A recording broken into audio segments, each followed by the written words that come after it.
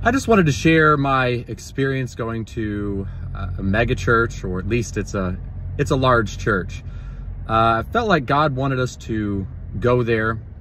It was this last weekend, and that morning, God kept putting it on me. He kept saying, light.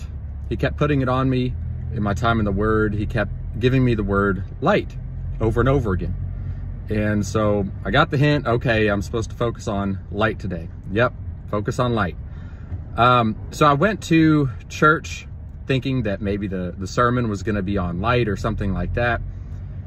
Well, during the worship, it was, tons of lights, the whole deal, that any mega church would have, like really a rock concert is what it is. And God spoke to me during that time and wanted me to take inventory of all the light in the building. And so I looked around and I saw all the lights. I saw different colored lights up on the ceilings. I saw lights on the walls. I saw lights focused on the main worship leader and some of the instrumentals. And there were lots of lights all over the place. And then I noticed that there weren't really any windows. And there were windows in the doors. There were like these little thin, narrow windows that were in the doors, and there were maybe 4 or 5 doors. So there was a little tiny bit of light coming through.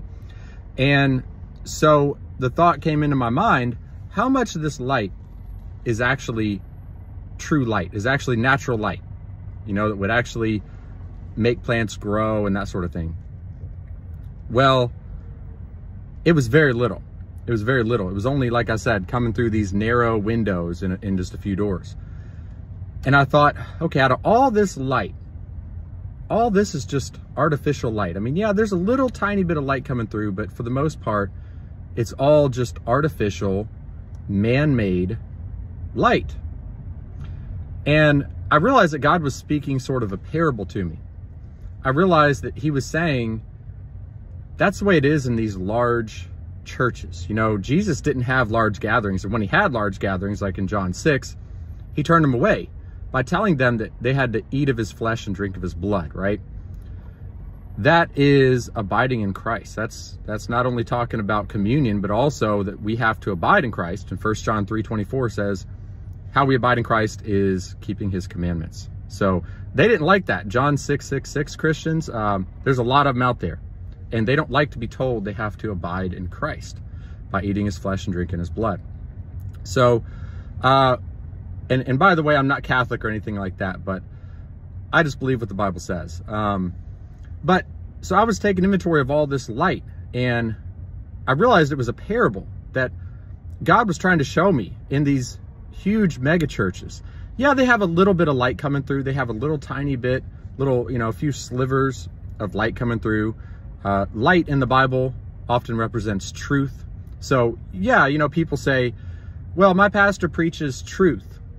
Well, there is some truth in that. I mean, most pastors preach at least some sort of truth, but overwhelmingly, it was artificial, man-made light. It was men trying to, so if you don't know, most mega churches, what they do is they shut out all the light.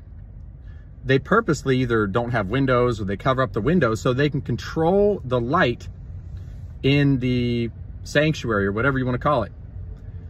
They want to control the light, right? And they want to put their man-made lighting in the church. So what ends up happening is there's very, very little real light. And if you think about it, what do plants need to grow? So we're often compared to, or at least the parable of the 4 soils. The word of God is sown in our hearts, and that represents the word of God being sown in our hearts. Well, if you think about it, every plant needs light. Praise God, we got light coming in right there. Every plant needs light. Thank you, Jesus.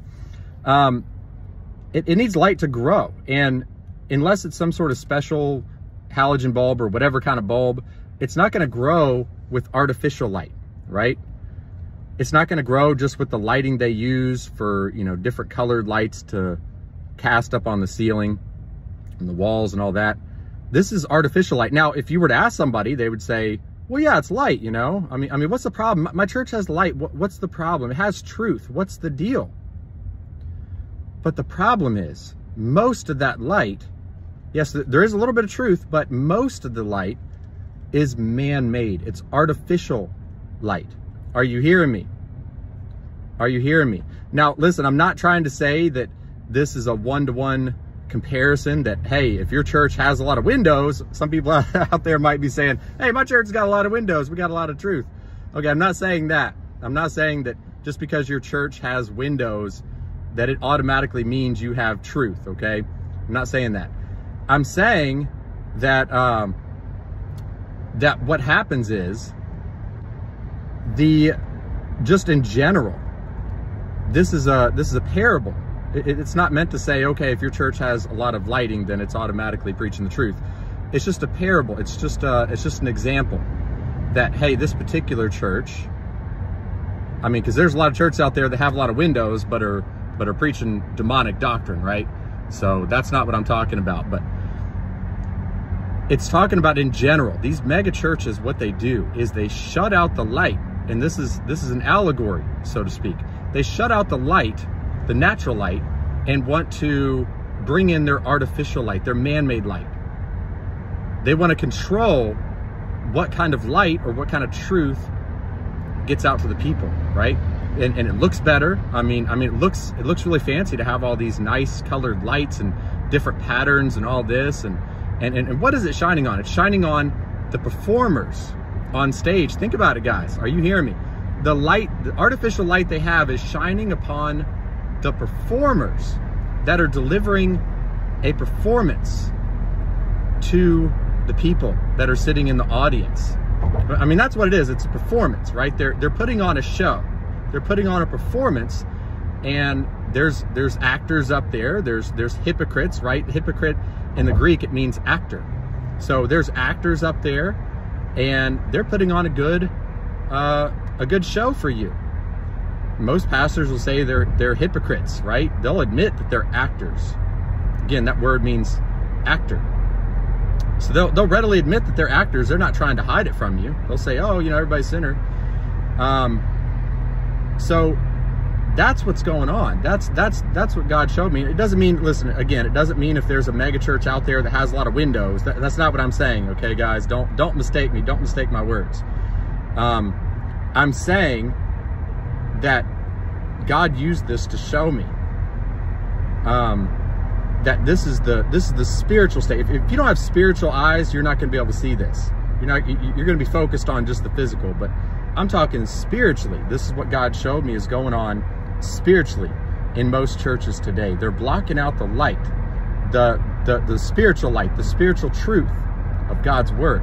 And yeah, they may have a little bit in there, but overwhelmingly it's man-made, it's artificial, it's doctrines of men, doctrines of demons, and it's not the light of God. It's not going to help you grow, right? It's not like real light. It's not going to help plants grow, but it gives you the illusion that it's real light, right? Like all the spotlights that are shining on the performers up there, it gives you the illusion that it is, hey, look, we're going to grow because look at all this light. So it's easy to get caught up in that, think that this is going to really help you grow. When, I mean, there may be some plants that may be able to survive in just a tiny bit of light. I'm sure there are, you know, the little bit of the windows that had little slivers of light coming through. I'm sure there's some flowers or plants that could survive in just minimal amount of light, but most people, most plants and most people need a lot of light, right? So that's sort of the idea of what God showed me. Let me know your thoughts. Let me know if you guys have had any experiences with these mega churches or these large churches. Let me know what you think. Are you seeing the same sort of things? Let me know in the comments down below. God bless you guys.